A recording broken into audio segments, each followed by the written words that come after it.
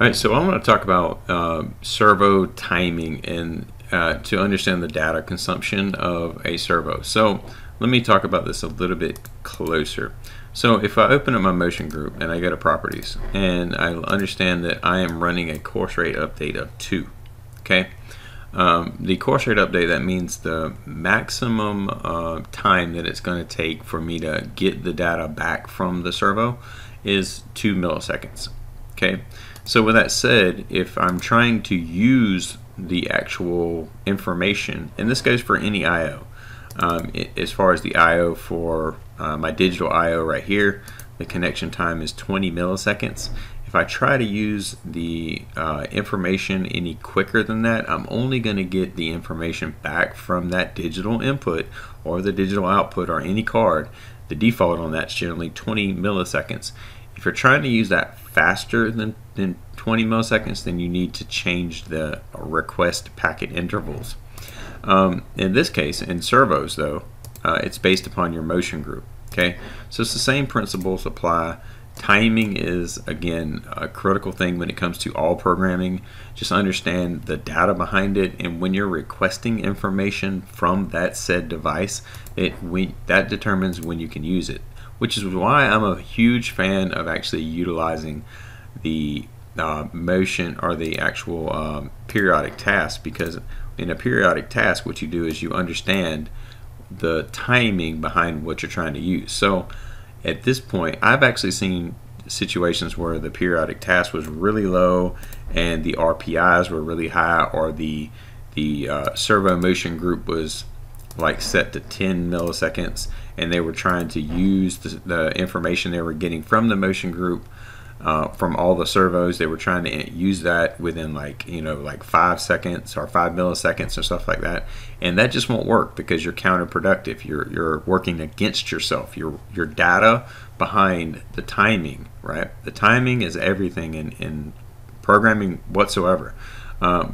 And some people just like to use continuous tasks, which there's nothing against continuous tasks, but when it comes to certain things and certain protocols, like especially with servos, the timing should be always, in my opinion, in periodic tasks. And just about programming altogether, periodic tasks is just going to help you. But understanding, and with that understanding, that's saying that's as quick as you're going to get it. Now there are exceptions where you're saying, okay, am I using an L6 processor, am I using an L7 processor, or am I using an L8? This day and age, the L6 is slower. The L7 is a little bit faster than the L6, and the L8 is far superior. Now, this does actually coincide again to timing and requested packs for intervals. You see, I have a very small program. It takes me a small amount of time to actually cycle through it. But when it comes down to the information that I'm trying to use from the servo, even when I make a trend, okay, so even if I make this trend right here, if I go into trend properties, if I'm coming in trying to request my information faster than I can actually get it, like in this case I'm getting the servo position, I'm basically, like in my sampling, I have it at 2 milliseconds. So I'm actually requesting that exactly like my servo or my motion group is actually giving me the information. Now sometimes, generally speaking, you want to be a little bit slower, like you would want to be 1.5 times slower so that you can get the proper information. But in this situation, I only have one thing running, so it's very easy for me to accomplish this goal. And I am running an L7 processor, which is a pretty fast and pretty strong processor. But I do want you to understand timing and the understanding behind timing when you're programming, because again, there's a huge question. I get a lot of questions about servos and why they're not working properly, or why they're not tracking data properly, and why they're not doing things like they're supposed to do in the real world. And it's always related back to timing.